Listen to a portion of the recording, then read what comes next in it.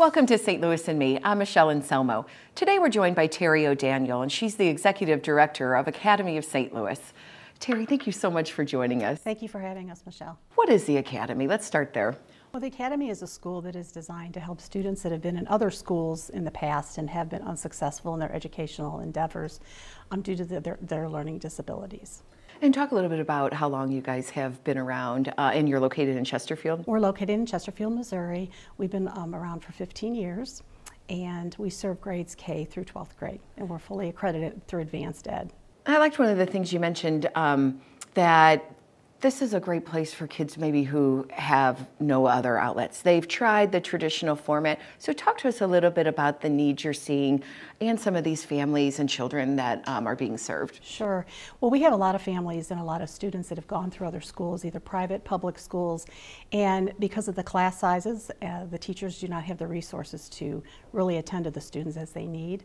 A lot of our students, well, all of our students actually that are enrolled, need very individualized curriculum, and therefore that's not always available to them in the regular school setting.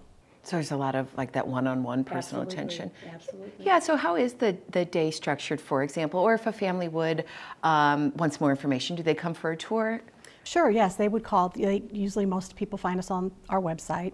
They give us a call, they come in, we invite them for a tour, and they look at the school, and I always like them to look at each classroom, see our students, meet our teachers to see if they can envision their child at our school. I think it's really important, especially when a lot of these kids have had some type of trauma in their educational careers so far, and it's really good for the parents to be able to look and see, is this going to be a good fit for my son or my daughter? Is this a safe environment in which they can learn?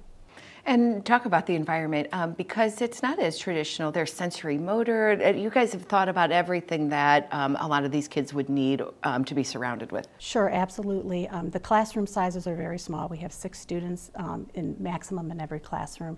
And then we have a full-time special ed teacher and a full-time assistant in the classroom as well. And then our students, not only do they need academic help, a lot of them have functional curriculum and social curriculum, emotional curriculum as well. So it's a pretty intense program. However, we move at the pace that the student needs. So as in, which is not typical in some of the other schools, we can take our time with these students. We can help them, first of all, feel very safe and secure at our school, start building relationships with them so they can trust us, and then from there on, then we can just move ahead with their academics and the other things that they need. And talk to us how the school was founded and a little bit about the story. Sure. Well, about 15 years ago, I realized that my daughter, who had a learning disability, was not going to be able to stay in the private school that she was in. So I looked around St. Louis, and I just could not find the right environment for her to learn. My husband and I were very concerned with her academically, socially, emotionally, and also her faith.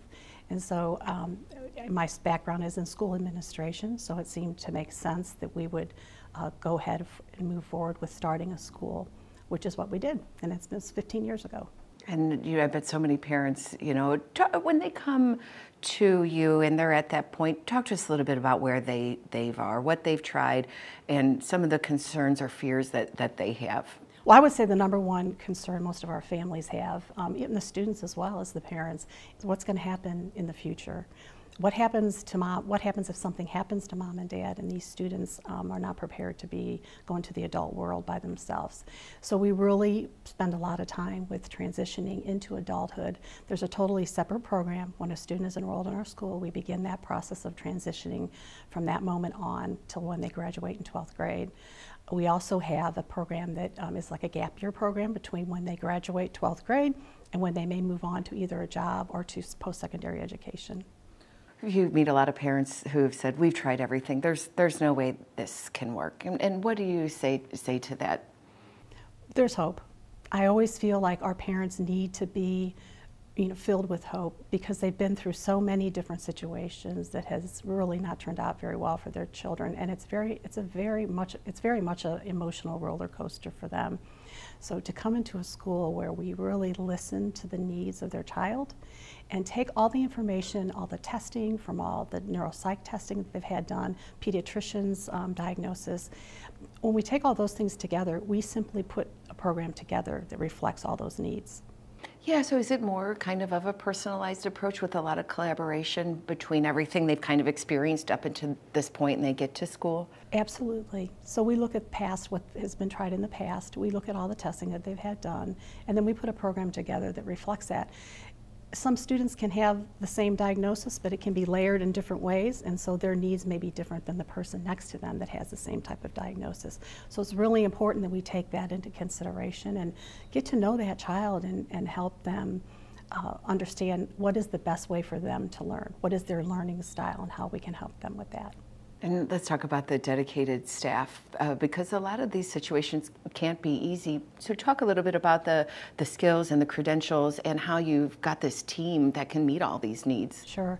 Well, I really is a team. We can't do this without a team approach.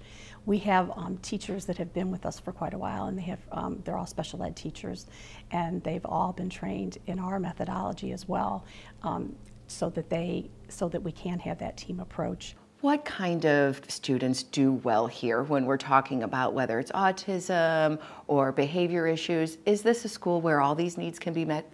Yes, it really is. I know a lot of schools in St. Louis that have programs for kids with special needs, or either they take children that are higher on the spectrum, that have higher IQs, and some that take ones that only have the lower IQs and lower functioning ability. At the Academy, however, we are there to help students in any of those ranges. So we have students that have IQs from 50 to 130.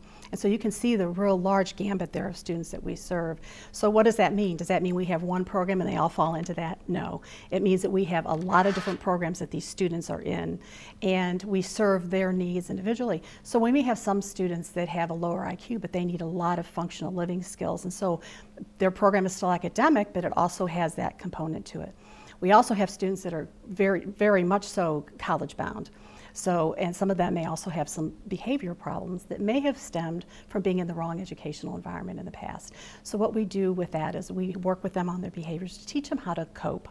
And then also we want to work with them academically and also with their functional skills, but obviously not as much on the functional skills because they are college bound. So they do need that really rigorous college prep as well. I'm sure you've seen so many success stories over the last 15 years too. Yes, we have. Most of our students, I would say probably 90% of our students go on to graduate and go into a post-secondary education. Others go into a vocational setting. Some of them go right into employment. However, with all those situations, we are there to help guide them and their parents through the whole procedure, the whole process. Yeah, and you guys are really closely aligned with the family. How important is it for mom, dad, or caregivers to be involved in and invested what goes on at school? Well, for success, it's a must. We have parents that are they're very concerned about their child and what their future is going to be. And really, they've been involved since the child's been born. That most of their children have been diagnosed by the time they are 8 to 10 years old. And so they've had this concept of having a child that needs something different in the education environment. And so therefore they've been involved since the children have been very young. So when they come to our school, I will have to say the most joyous thing for us is that we see that they know when they drop their child off in the morning at 8:15 that they have 7.5 hours of total confidence that their child is being taken care of, and really we want their child there. Sometimes we get students who come to our school and they've really never had the feeling that they're really wanted in a school. For the Academy of St. Louis, this is who we serve. We serve students that really other schools have not been able to help, and that has a way to rub off on students, and they can start to feel that, and it starts to become part of their identity. And so what we want to do is take their identity and reshape that into the identity in which Christ has given them. And He's the creator of them. And so therefore, we know that if they can find their identity and goodness in Him, then they're on the right track. Is this your passion? It really is. I get very excited when I talk about this. I've seen so many students fall through the cracks, and there's no reason for it. I mean, we really just need to slow down a little bit, take our time, really get to know each student, look at the reports that we have on them, their diagnosis, and really put together some individual curriculum and different, put together curriculum and just a plan of life for them along with their parents.